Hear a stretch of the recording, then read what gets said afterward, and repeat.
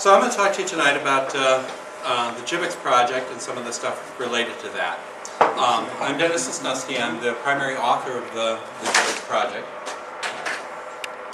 About JiBX, well, JiBX is all about converting XML to and from Java object structures. The project has been around for a long time. I actually started back in 2003 in response to what I saw as horrible performance from the frameworks that were in use at the time, primarily Castor and there was something called JaxB 1.0.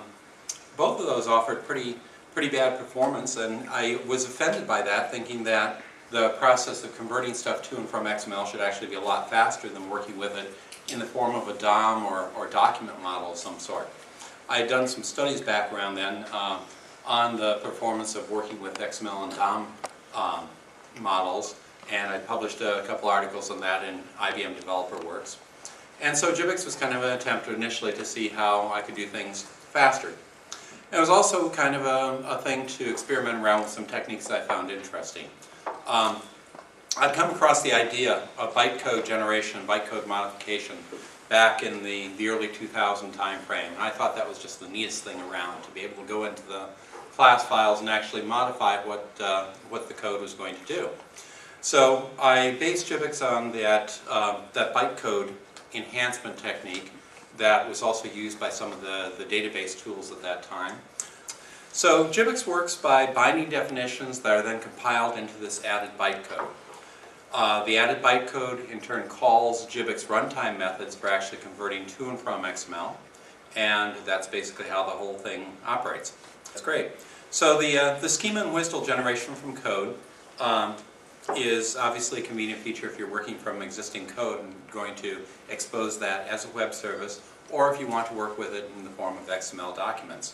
Code generation from schema is going the other way around, where you have the XML schema definition that represents the data that you want to work with, and you want to generate a data model to represent the data that's CodeFirst. Well, this is the schema and WSDL generation from code that I mentioned first off. Depending on how much you've read in the SOA area and some of the people who write about the whole SOA idea, which lately has been losing kind of the cachet that had been associated with it for a long time, as people realize that there's some drawbacks to the whole SOA approach, basically in terms of flexibility and rigid interfaces and all that sort of thing. So CodeFirst, though, is not inherently an RPC encoded approach. CodeFirst works fine with document literal as well. It's just that you have to have a proper tool for generating the schemas from your code.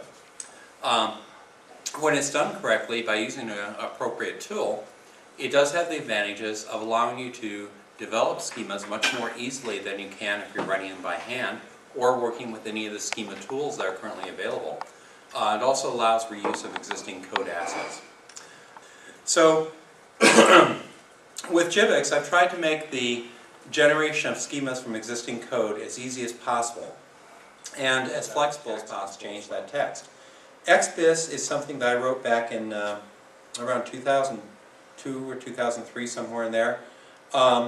Basically, it's an encoding for XML data that allows you to have a more compact representation than text XML, while also being faster to process. So it's a way of encoding XML to avoid some of the overhead involved with the normal text XML exchange. The example application that I've been using for a long time for checking web services performance, whoops, the right key, hello, there, has been an application that basically returns earthquakes matching a query. So I have a CAN database that has, I don't know, 100,000 or a couple 100,000 earthquakes that occurred all around the world over a period of several years, and with a range of magnitudes and all that sort of thing.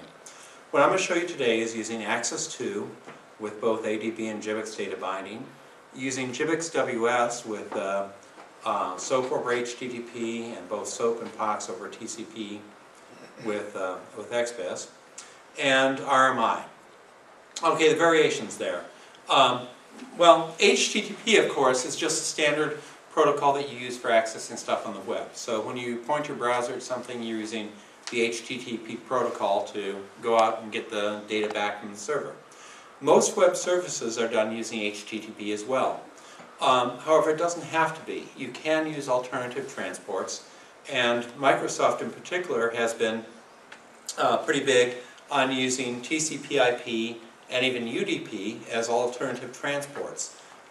They have some advantages over HTTP, especially the TCP one. TCP/IP maintains a connection that just stays open for however long you're doing something. HTTP, on the other hand, only reuses the connection for a limited number of times. So for the performance test, I generate a sequence of queries that use a pseudo-random number generator, meaning that each time I run it, it performs the same sequence of queries. And it means that every time I run a test on two different variations, they of course use the same sequence of queries, and each query returns the same number of results, and everything's very standard. This is using Access 2 again, but this time using JiBX. Now, first result came out significantly slower than ADB. Second one came out about on par with it. In general, that's sort of typical. JiBX tends to work about the same speed as Access 2 ADB when you're using it in Access 2. Now let's take a look at JiBX WS instead. I have a few variations set up here. Let's start off just running it connecting to Tomcat again, and running directly over TCP/IP, or running over HTTP. Well, as you can see, the results came back much faster, 1.3 seconds versus the 3.5 before, 1.4 this time. So pretty consistent there. First, the local test times. This is running a more comprehensive set of tests. The quick little example that I just showed you was just a demonstration.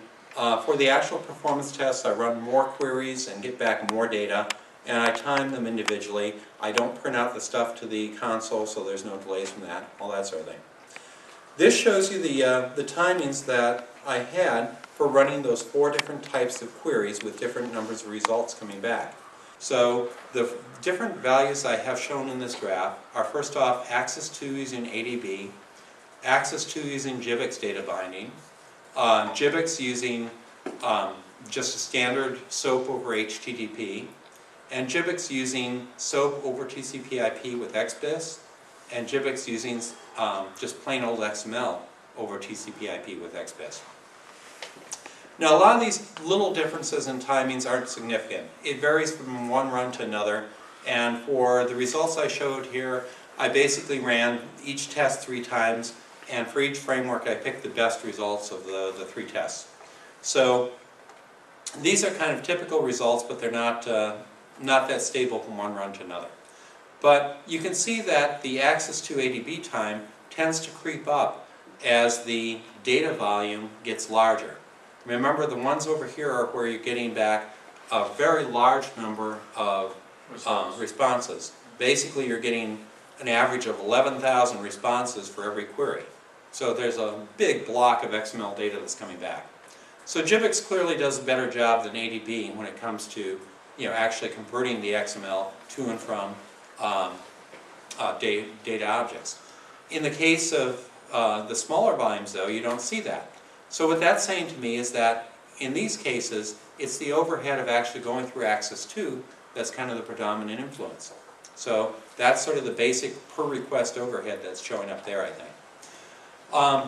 JiBX going over TCP/IP. Well, in this case, we're going to the same exact web server, to the same Tomcat instance. It's just a different web app within that Tomcat server. So you can see that JiBX WS, right off the bat, offers much better performance than Access 2 for accessing this stuff locally, at least.